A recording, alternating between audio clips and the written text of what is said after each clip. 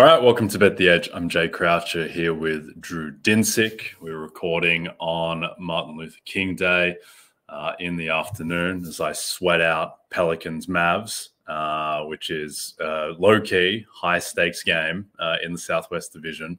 Very strangely constructed team, the Pelicans, Drew. I don't think God intended for Zion Williamson and Brandon Ingram to be on the same team. Just seems quite redundant, but here we are.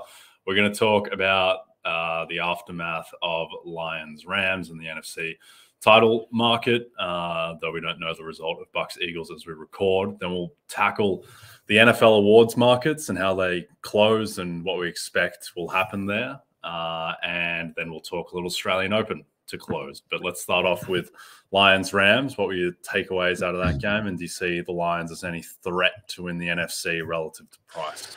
Sure. If Goff's going to play that well, why not? The major, as a bent futures holder for the Rams, card carrying member of the Ramley, I was doing a lot of Lions and Zebras colluding to get, knock the Rams out of the playoffs because I felt like it was a pretty favorable whistle for the Lions in that game. But I was watching it through Rams blue colored glasses, so maybe it was two-way street. But ultimately, Goff and the offense for the Lions was unstoppable last night for huge stretches of that game. I thought kind of if there was a villain to really kind of pick on, it was McVay and some of his in-game decision-making. He sort of took his foot off the pedal right at the wrong time, which has been a thing he's done a lot in his coaching career to this point, particularly in these high-leverage games. I know it was going to be a tough conversion for them. There's still a lot of time left. The wasting timeouts early in the second half was pretty inexcusable, and you kind of look at the way the end of the game played out.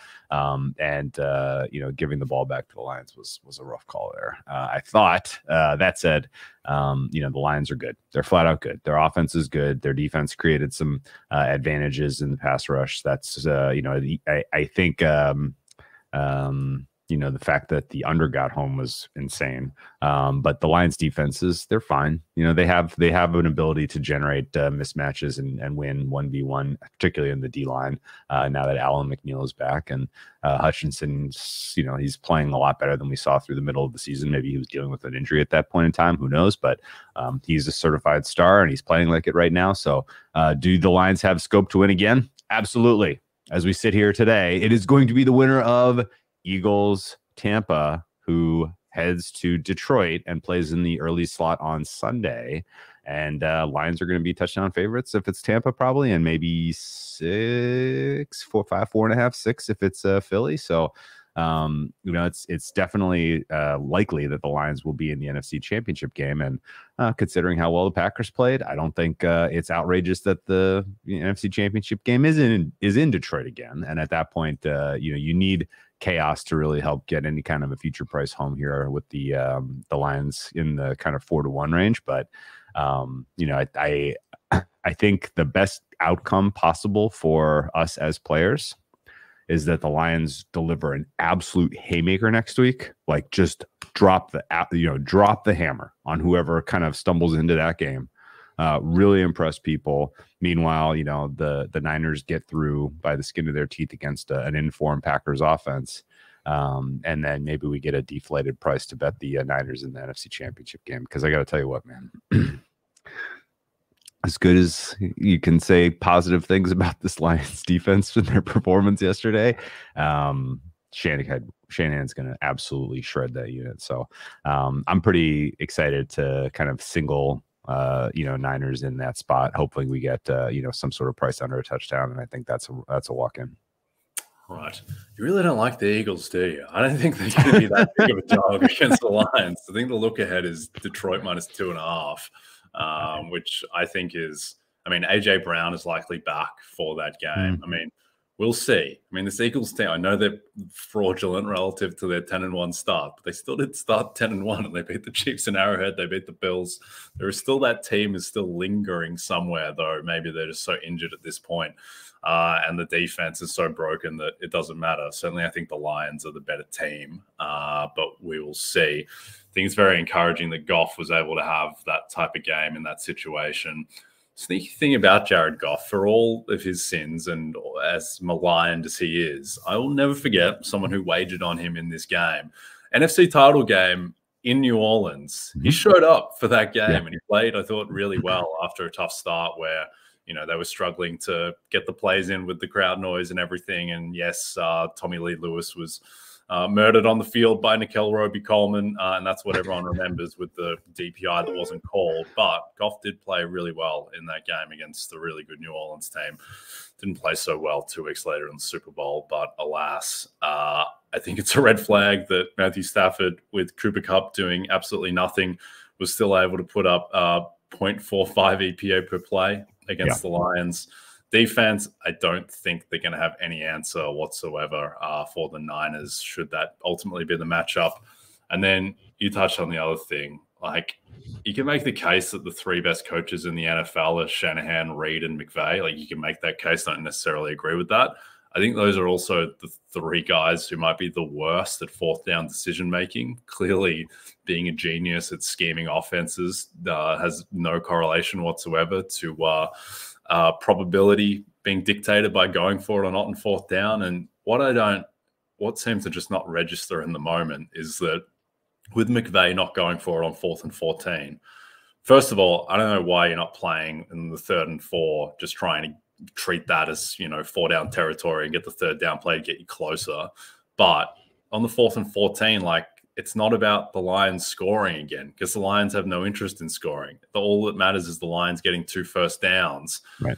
If you give up the first down, if you don't convert from the Detroit 44, well, they're still not in field goal range. So, like, what does it matter? And if they do score quickly, then it's fine. Then you get the ball back. So it just didn't seem to make any sense whatsoever. Brett Maher, probably good for him that the Rams didn't get the ball back, frankly, because he was making a meal of those 29-yarders.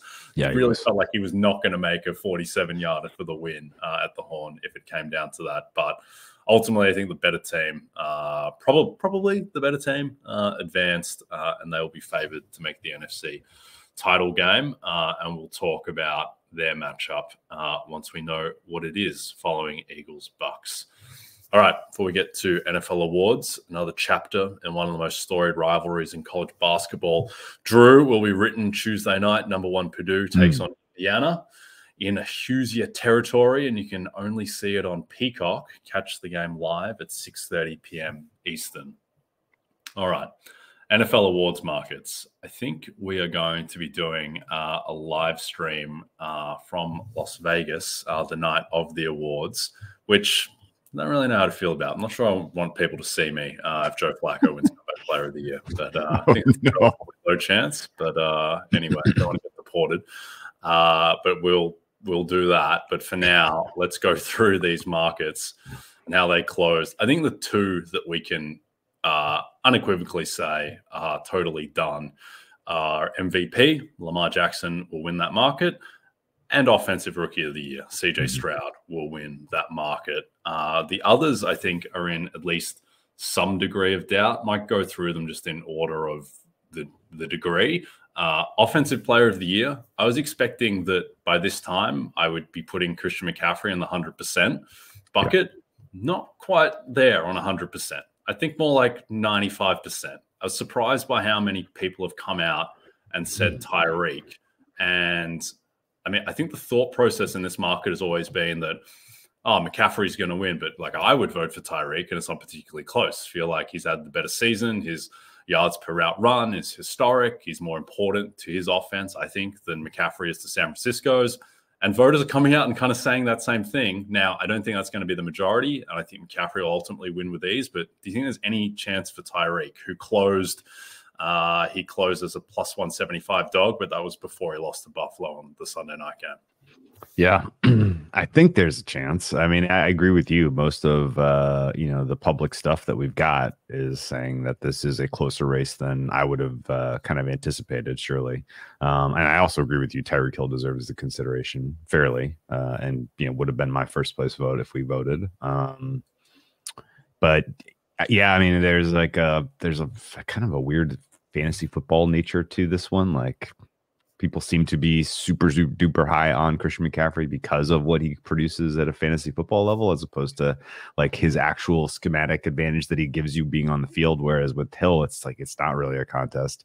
And I think the fact that people are kind of going to use this as the opportunity to hat tip and acknowledge how great the Niners were this year, how great their offense was. This is kind of feels like that's why he's sort of the default choice. But yeah, I think I have some Hill in pocket from preseason prices. It's not a very big bet, but it was, it's not nothing. And I don't think I'm gonna tear up that ticket until we get this result.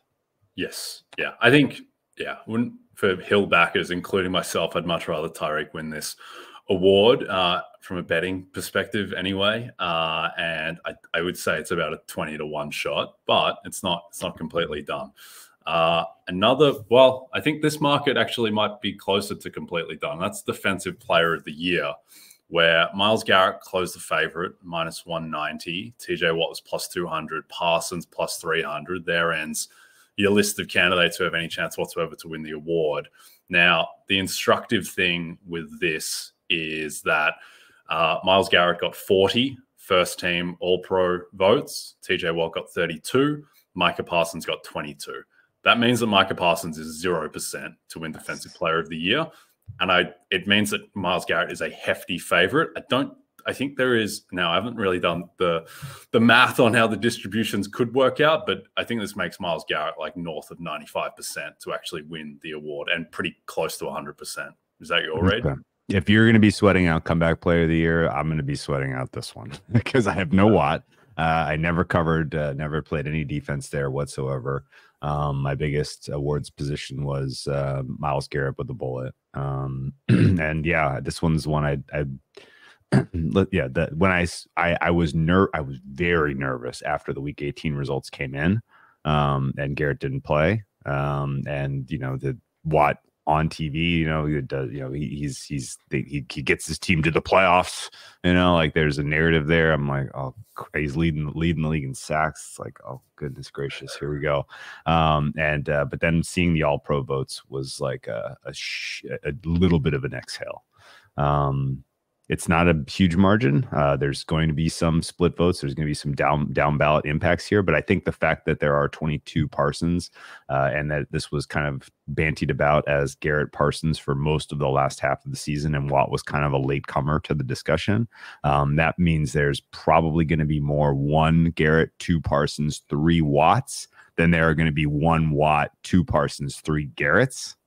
Does that check out? I think you might just there might be just enough kind of down ballot where Garrett is 1 or 2, Watt is 1 or 3, and Parsons is 2 or 3.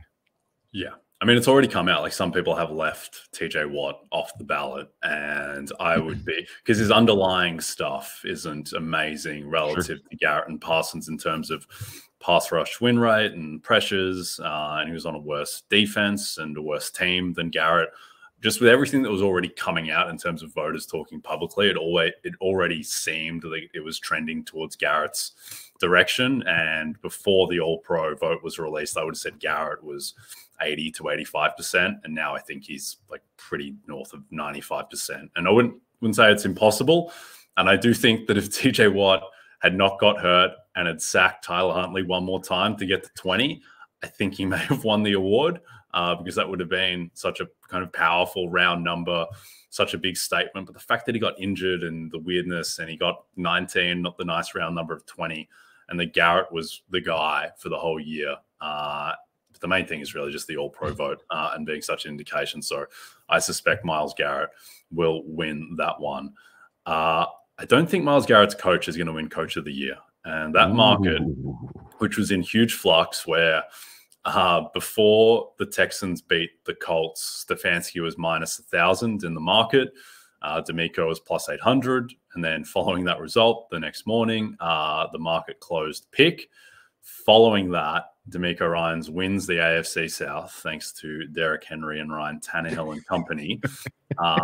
And everything that voters have said, everything that I've seen and heard, I think D'Amico has a pretty hefty lead. And even though not all precincts have reported, the vote that we get that is made kind of public, semi-public, people being like, oh, I think I'd probably go with this guy, which means they went with that guy, really. That is obviously representative of what is to come. And yes, you can get some weirdness, but stuff like, last year, Laurie Markkinen got like 30 of the first 40 most improved player votes. Like that means that he wins, even though there's 60 votes left. It has to be somewhat representative of what is to come. And from what I've seen, D'Amico has a huge lead. And I don't really see any reason why that isn't representative of what is to come with the remaining votes. So I think this one is close to done. But what do you think of Coach of the Year? Oh, man. Well, that was a great job by you in a lot of ways. The precincts reporting comment, especially, find that funny. You've got a future in political coverage, which is, it's definitely start warming up your engine, because that's a lot of 2024 is going to be about that. But I agree with your take, and if I will go to my grave that PJ Tucker making 3 3-pointers in the final game for the Sixers won Joel Embiid MVP, and that was absurd. This is even more absurd, which is Trevor Lawrence overthrew Calvin Ridley and what would have been the game-winning touchdown. And so D'Amico Ryans beats Kevin Stefanski. Yeah, without the division crown, he's not getting them, I don't think. With it, I think it's pretty powerful. And just so everybody clearly knows, the votes are tallied and counted before a single playoff game is contested. So the result of Texans over Browns is entirely immaterial. It's even more ridiculous because Ryans he was in charge of the team that overachieved the most. That is kind of a lot of the voting block defaults to that every year. So, I don't agree with it. I think he was exceptionally lucky to get a generational talent at quarterback in a draft that he was banging the table for at defensive player. And he had a defense that might ultimately be his undoing in the playoffs this year. Almost was his undoing on Saturday, if not for some timely interceptions. But it's probably going to be Ryans. And I think if you had high hopes that a giant ticket on Stefanski was going to get there, I think you're in my shoes from last year. You're in Jay's shoes from last year, where Brian Dable beats the absolute tar out of the Jeff Saturday's Colts, quarterbacked by some combination of Nick Foles and Jacob Eason. I don't even remember who the other quarterback was, but because of that. Was it Ellinger? It was Ellinger. He beat a combination of Ellinger and Foles by 40 points the second week last week of the season, and that was enough to get Dable over the line. So this is a bizarre award, and it's not really reflective of the current state of coaching in any way, shape, or form. But I agree with you. I think it's probably going to be Ryans. Yep. I think this is the award that is most instructive. If I am right, and if Ryans wins and wins relatively comfortably, I think this is the award that is the most instructive in terms of just handicapping going forward, where the fact that there was such a late swell for Ryans, the same way there was a late swell for Daboll, is that this award it can feel done. And to me, after Stefanski beat the Jets and everything that came out, I didn't think it was like 99%, but I thought Stefanski was 90%. I thought it was pretty close to done. And I thought the only way that he was going to go down was some like weirdness potentially with McDaniel or Campbell, or if D'Amico won the division, I thought that D'Amico had like a puncher's chance. And then that following week after the Jets win, there were a lot of people coming out, voters, saying, no, I'm leaning towards voting D'Amico. It's like, what? He's not even in the playoffs right now. Like, how can you be? And then all of a sudden I started getting the flashbacks, because I was in the trenches, Drew, last year with Shanahan. I was in the jungle in Vietnam with Willem Dafoe and Platoon. I was fighting for Shanahan, and then all of a sudden we just go down to Daboll out of nowhere. And I could, as a Stefanski holder at that time, I can see it all again. Like, he's going to win this game against the Colts. Yeah, it's going to be Daboll against the Colts all over again, and then loaded up as much as I could at the plus 800 D'Amico. And I think it is going to ultimately break that way. And it's just a reminder that voters change their minds. And so many voters who was the fancy, they flip to Ryan's, because if you take a step back, and we can talk about merit briefly in a sec, but if you take a step back and you were told before the season that the 2 Coach of the Year candidates down the stretch are going to be a guy who's taken his team from 3 wins to 10 with a rookie quarterback and wins the division, and does it effectively clinching a playoff spot in prime time in week 18 against a team that has the best defense in the NFL, cycled through 4 quarterbacks, had a lot of injuries, and then was 11-6 wild card. Like, if you just presented those 2 cases, you'd be like, well, D'Amico Ryans is clearly winning. It's not clearly, based on what resonates with voters, but just the sequencing and Stefanski and voters coming out for Stefanski, I think biased everyone, including myself, until I got out at the last possible moment. But it is interesting. On merit, just quickly, like, the more I read, the more I think about it, I think my top 2 in this market, if I had a vote, would have been John Harbaugh and Sean McVay. And they're obviously not going to sniff the award, but I mean, who would you have voted for? Yeah, McVay definitely near the top for me. LaFleur near the top for me. Sure. Yep. I mean, yeah, and we're saying this now colored by having seen these guys prepare for and execute a playoff game too, and maybe that's impacting my decision making here. But like, like step back, and like LaFleur was coaching one of the did I say one of the? I think it is the youngest offense that we've ever seen take the field, and to get that unit to grow the way that they did was just a truly amazing job throughout the balance of the season. And he's a 7 seed. He barely gets into the playoffs, so he doesn't get that much consideration, I guess. Didn't win his division. That's the way it goes. But you're right, where you step back and like the winner inevitably always feels like a mea culpa for the voters, right? Like, I didn't believe in you guys. This is this is a makeup for the fact that at the preseason I didn't think you were anything special, and here you are, you won the division. Got to reward you for that, right? Like, and that's kind of insane because it's not ever connected with long-term, longevity and success in the NFL level. And that's why you have stuff like Matt Nagy winning and then being fired 2-3 years later. So, like it does feel like, people vote on the basis of, I didn't see it coming. And so, this is my makeup, and ridiculous. I think this is the one award where you have to kind of keep hold of during the season, the idea of like, who do people want to vote for deep down, like irrespective of the actual case, like who do they want to vote for? Because they have the most wiggle room in this one to just go with who they want to vote for. And last year, everyone wanted to vote for Brian Daboll because of the story and the Giants and the big market and everything. And this year, I think people wanted the 3 guys that people really wanted to vote for most of the year were McDaniel, Campbell, and Ryans. And Campbell just took too many losses. McDaniel fell apart, and D'Amico was the clear guy by the end. That people just wanted to vote for him because of the story and because of him going back to Houston and the fact that they won 11 games in 3 years. And that just kind of overruled everything in the end. And I think he's going to win. I think that the guy that he was begging to take at number 2, Will Anderson, I think he's going to win Defensive Rookie of the Year as well. And I'm very confident in D'Amico. I could be wrong. I don't think it's 100%. Don't think it's that far off. I'm not close to 100% of Will Anderson, but I do think he is more likely to win than Jalen Carter and Kobe Turner. Everyone has written off Jalen Carter because he was 3rd on a lot of ballots. Like, I'm not putting a line through Jalen Carter. Like, I think that he is still potentially the lazy vote, frankly, in a way. And look, he has a case as well. Like, if you vote Jalen Carter, I don't think it's some atrocity, the same way that voting Joe Flacco comeback player of the year is. But I think that Anderson, it's not a war crime, right? Yeah. Between 3 imperfect cases, I think Anderson has the least imperfect. And from what I've heard and seen from voters, I think that his case just resonates better than the other 2, because Carter's team collapsed. Not everyone knows what Kobe Turner looks like, frankly. And I think that Anderson is going to win, but I think it's going to be tight. And I think he's going to get a ton of second-place votes. And I think he'll get enough first to tip him across the line. But to me, Anderson is like 60% to win the award. But what's your read on this one?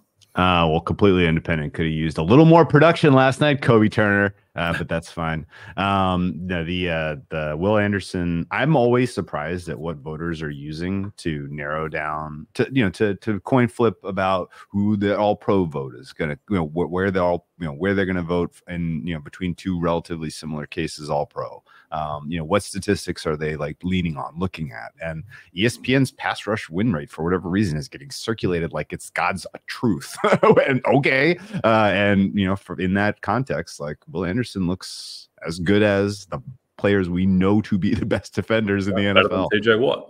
Yes. And so, like, hey, if you needed something to break a tie, here's a statistic that ESPN, we're sure, are keeping excellent track of pass rush win rate, and really tells you a lot about a player's performance. Well, Will Anderson's near the top, so I guess that breaks the tie for you. So I think that's kind of where this is going to come down to, because otherwise it's really tough to split hairs. Jalen Carter was so clearly the more effective player for the first half of the season, and we know this with awards, it's not how you start, it's how you finish.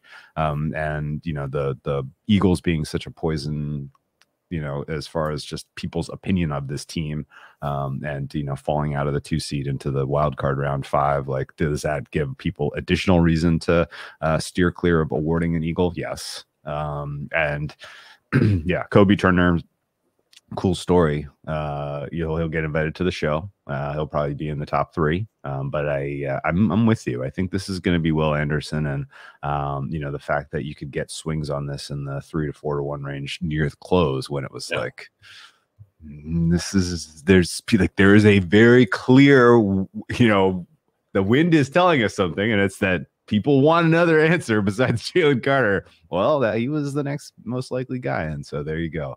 And I do think people look at this award as like, hey, I'm going to make this decision because I have high confidence that he's going to be a future All Pro, and the pass rush win rate cemented that for a ton of people in the voting block, I think. So PFF grade for Jalen Carter was outstanding among all defensive tackles. Like, he put together some absolutely disruptive performances, particularly in the first half of the season. He should get some recognition, which will be maybe enough to get second place, but ultimately, yeah, Will Anderson, the Houston Texans, walking home with the with the hardware on awards night feels pretty likely.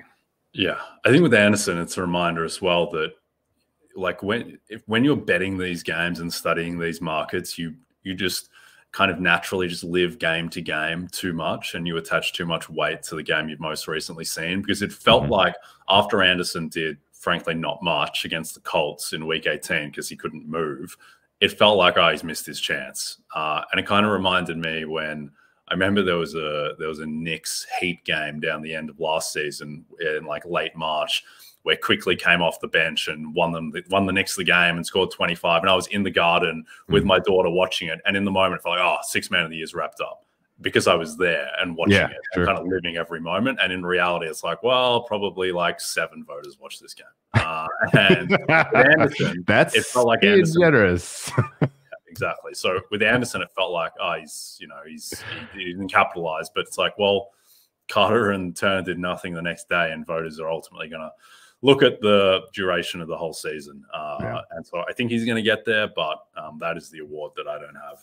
Did he get any All Pro consideration, Will Anderson? No. Did he land on anyone's ballot?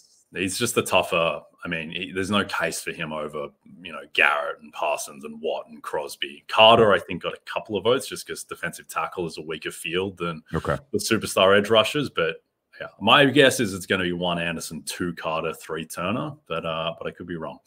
Okay. Comeback Player of the Year to cap off.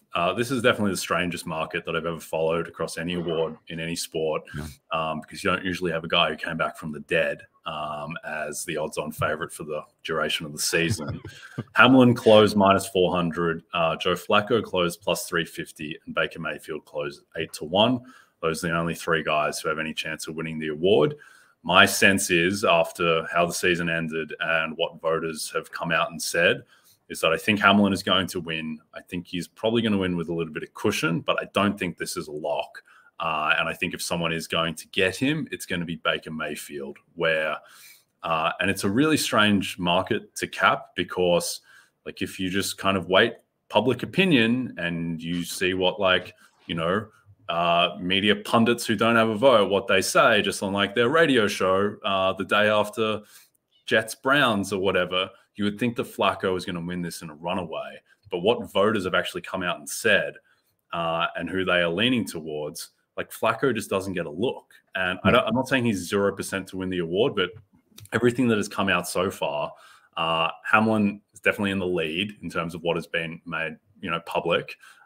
Mayfield is definitely second, and Flacco is third. Now that could change with the remaining votes, and maybe there's a hidden Flacco conglomerate or a hidden Mayfield conglomerate that is going to tip the race. But it is very strange, just like why there is such a divide between non-voter media pundits and actual voters. And my gut sense, and I'm not 100% on this, but my gut sense would be that the weight of actually having a vote just gives more it gives more credence, or it makes you sway more towards Mayfield playing 17 games and Flacco only playing 5 games. That is my sense. But what do you think? No, the Flacco's not. I don't even know if he's going to get invited. There'll be people will leave him off because of how few games he played, surely. And the Mayfield vote is the same as the coach of the year kind of conceptually, whereas like people didn't believe he was going to be able to do anything this year. He made the playoffs. Like I was wrong. Like, got to acknowledge how wrong I was about this player and my anchoring. But the Hamlin story is truly unbelievable. It's unbelievable. He is active for the Bills playoff game today against the Steelers. I'm not sure if you saw that. Obviously does not matter for this award at all, but just the fact that that he has been a contributing part of an NFL team this year is unreal. I did not think I made bets against him in the offseason because I was like, Bill's really going to put him back out there. Really? They're really going to do this. Like he's not just going to be kind of, the mascot, the silent, like locker room, leading guy. No, he played. He practiced the entire season. He contributed on the field. I really have zero doubt that it is one of the most impressive and outrageous things that's happened in my life watching football. And I think he's the rightfully deserves the award. And I think they're going to give it to him. It'll probably be a pretty emotional moment in the awards night, honestly. Like, guy is a pretty unbelievable story. And I think the NFL is going to be right in leaning into making it sort of the center point of the awards night. Yep. It will be so strange if he is a finalist for them. We've talked about this. If he's going to be a finalist, clearly, and if he loses the award to Joe Flacco or Baker Mayfield, is going to be the weirdest moment in the history of the award ceremony. They cut to a forlorn Damar Hamlin. Sorry, Damar, but Baker Mayfield won the NFC South. So better luck next year. I do have one. Yeah, go ahead. Go for it. I was going to change the topic, but yeah, you hit it. I was just going to say, I think Mayfield would have been more live if not for the fact that the Bucs were kind of the most uninspiring division champion in recent memory. And going, I mean, to be fair, they were probably more uninspiring last year when they went 8-9 and won the division. But I think the fact that if Mayfield had really balled out in Week 18, I think he would have won over some of the voters who are probably going to vote, Flacco or some weirdness like Stafford, Purdy, Lamar. He might have been able to kind of coalesce all of that vote behind him. But I think the key with this market and why I think Hamlin is going to win is we do have some sample of people who aren't voting Hamlin still having him on the ballot and just kind of feeling bad if he's not at least third or if not second, even if they have a problem with the limited amount of time he played. I think that combined with what I think will be 20 plus first place votes, I think that should see him over the line. Okay. Do you have any leans for Walter Payton Man of the Year? Not Dak Prescott.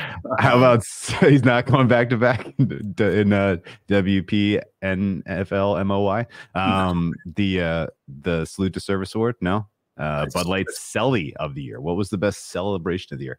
Okay, so I'm making jokes, obviously. There's like 10 other awards that they're going to give out on awards night that don't have markets up. Number one, why? Like, if we're gonna lean into like awards betting, just put them all up, put everything up, let people bet everything. I really don't know why. If you're gonna lead it, why are you gonna stop it at comeback player of the year, right?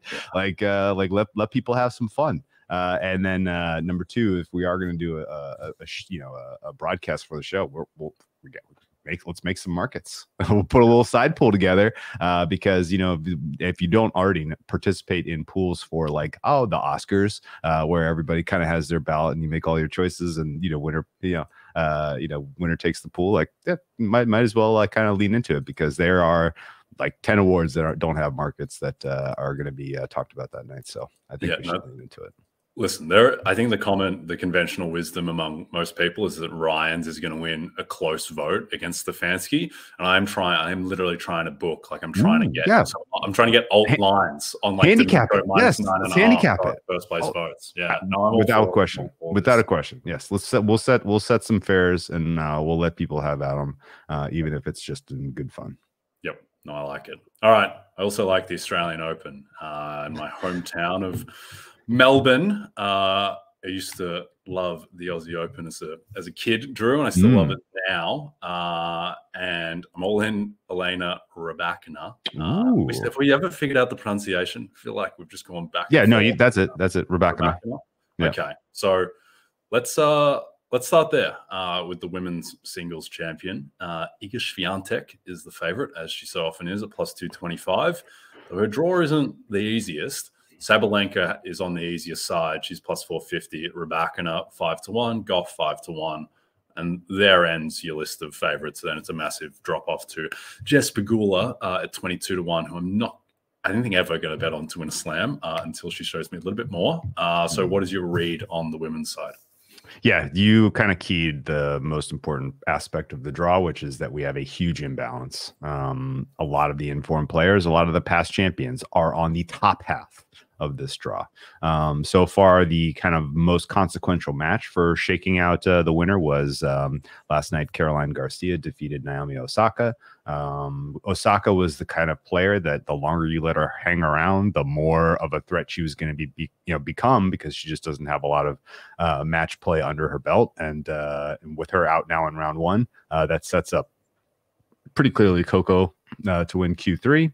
Coco looks great, by the way. Like, she's made some nice adjustments to her game. Like, she's building off of what it was a really impressive late summer fall swing for her in the US Open title. So she's a factor. I would make her the most likely finalist from the bottom, because even though Sabalenka has a very soft Q4, quarter four is bad. Sabalenka should win that going away. But if it's Coco Sabalenka in the semifinals, Sabalenka is going to be the favorite, and she probably shouldn't be, because she has huge demons when it comes to that stage of the tournament. And Coco Gauff has weapons that Sabalenka hasn't proven she can get around to this point in their very kind of brief, not a lot of head-to-head data really to kind of shake out between those two women who is the better player. So I'm excited to bet Gauff in that particular moment and send Gauff to the finals. And I think Rybakina Iga is probably going to be the match of the first half of the season, I would guess. That it's two titanic forces in women's tennis right now in peak form with new weapons. Rybakina, if you don't remember, got COVID twice last year. It bopped her. It bopped her out of the French Open, and then kind of affected her again in the U.S. swing. So she was never really right. She needed the offseason to kind of get her health and fitness back up. And what we saw from her in Brisbane was superlative. She was dynamic in every aspect of the word in defeating Sabalenka, particularly in that finals. So yeah, she's going to be tough to beat. I think this is going to be one of the chalkier women's slams that we ever have. I mean, of the four, I guess Iga's maybe the one that you have the least confidence gets there, because she has to go through Ostapenko. She has to go through Svitolina. She'll have to, the top seeded player in her section was Vondrousova, who's out. So she's, but realistically, it was probably always going to be Ostapenko in the quarterfinals there. So, her run is notably difficult.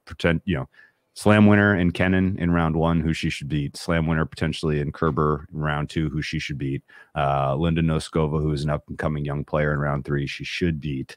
And then it gets really interesting because Svitolina is right there, who beat her in Wimbledon, and Ostapenko's right there, who tends to beat her a lot, beat her at the U.S. Open. So Iga's got a lot to prove to win this title. Ultimately, I think she is still the rightful favorite, but interesting to hear your full-on Lena Rybakina, because it always feels good betting on her. I got to be honest. She's such a mental monster. She does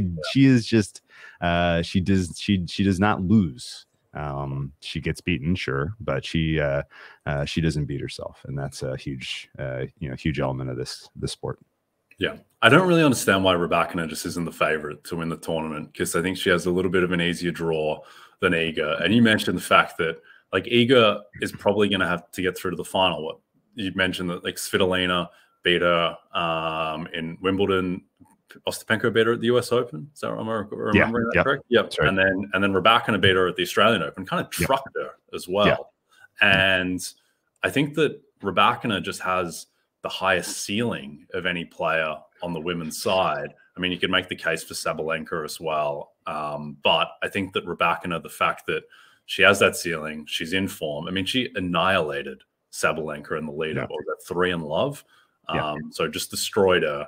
And you mentioned the mental fortitude. Like, she is the one, if we're saying that the top 3 is Swiatek, Sabalenka, Rybakina, like she's the one who I think is the most, you have the most confidence in to deliver, in that, like, Sabalenka obviously has her own demons. And then Iga, for as tough as Iga is and as unkillable as she seems at times, like, she also bottles matches. Like, she really bottled Wimbledon. Like, that was a match that she really shouldn't have lost. And she just completely imploded, and she gets in her own head. She really tried to bottle the US Open final against Ons Jabeur. She tried to bottle the French Open final against Mukova. And so I don't know why Rybakina just isn't the favorite, but you follow this more closely than I do, so I'll defer to your judgment. And obviously, Iga can't be discounted, but that would be my lane. At the moment. I mean, the Iga's return numbers are unreal. Like, Rybakina lives on serve for the most part. You know, she's not as dynamic a returner, and this is a tough court. Court speeds are tough to be a good returner. So it's just a little more fragile in terms of, like, she's gonna have to win tie breaks. She's gonna have to win high leverage points, and she can do it. Absolutely, she can. But the pedigree of return that Iga brings to the table is definitely higher quality. So that's really the only reason, though. Otherwise, like, all your points are fair. Like, if there's a no show or weird performance by Iga this fortnight, none of us will be surprised. I will be disappointed because I want to see Iga Rybakina at peak powers head to head. Like, that's the other kind of weird thing about women's tennis. Last point here, we have 4 women right now who are near their peak of their career ELO rating, which is real. First of all, they're all elite numbers, and they're all right at the peak right now, which is going to make, like, this particular tournament, Indian Wells, the clay swing, like, it's all going to be just phenomenally entertaining for the entire 2024 calendar. And then you mix in some of the, the other fun stories like Naomi Osaka coming back and emergence of the other young talent on tour. Like, women's tennis is in a phenomenally good place right now. Yep. No, 100%. And looking forward to, like, for the spectator, I hope that they get the Final Four that everyone is expecting. Personally, I hope the Final Four is Rybakina and then 3 unseeded players, but we're probably not headed that direction. Quickly before we close out, on the men's side, Djokovic even money, Alcaraz plus 360, Yannick Sinner, your man, plus 650, and then Medvedev and Zverev are the next 2. I don't have any bets in this market, but if I were to have a bet, it would probably be Yannick Sinner, who is looking pretty good in his quarter. What's your read on your man Yannick and the rest of the field? Yeah, I have some Sinner. Sinner 6-1 was my my only swing in the men's market pre-flop, and I have some no on Djokovic as well because the wrist injury he's carrying, he keeps saying it's not a big deal, but that's usually the other way around, right? Like, he's usually very vocal about how big an injury is if it's really not. He's just kind of using it as like a little bit of a misdirection. The fact that he and his camp are so adamant that this is not a problem, it's not an issue, and then the lapses we've seen from him just to play this, just so far this season in terms of match play and, going back to how he struggled in Paris when he ultimately won, how he struggled at the ATP finals, which he ultimately won. It's weird. We're kind of at this point with them, but you got to pick on him a little bit, I think, and kind of downgrade him a little bit in terms of ceiling, because, he's got a tough path, tough quarter.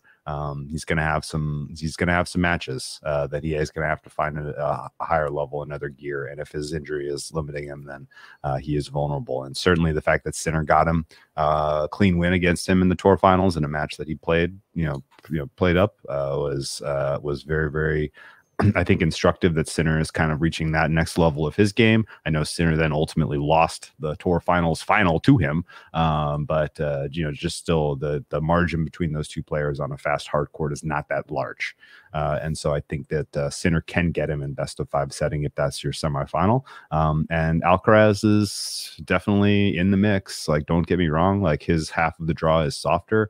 I would make him a healthy favorite over Medvedev if that's your bottom half semifinal, but I think ultimately the winner of the tournament is going to come down to that semifinal between Sinner and Djokovic, and I give Sinner a puncher's chance in that one, and I give Alcaraz a puncher's chance if it's a Djokovic Alcaraz final. And in fact, the idea of Sinner potentially kind of doing some damage to Djokovic and then Djokovic losing a hard court slam final, we've heard this before. Happened at the U.S. Open when Medvedev got him after Zverev took all the juice out of him. So, definitely keep an open mind on that particular Medvedev or Sinner, or Medvedev or Alcaraz getting the better of Djokovic in a final is not crazy. Conditions look cool. I guess it's worth saying that. Like, I'm not expecting weather or heat to be as much of an impact as it is at times. Ultimately, like the men's tennis game right now, men's field is in pretty solid shape as well, even though like we have had a couple of lost generations. The next gen right now looks very, very good. Yep. Okay. Well, I'll get around Yannick Sinner. The new year hasn't started until I lose money on Yannick Sinner sleeping with the light on in a Grand Slam final or semi. Look forward to that going down. All right, we are done. Don't forget to check out NBCsports.com for more information to help you with your wagers. If you're listening to us as a podcast, please don't forget to rate and subscribe. And a reminder, you can find all your favorite NBC Sports shows on Amazon Music. Just head to amazon.com/NBC Sports. From Jay Croucher and Drew Dinsick, we'll see you soon.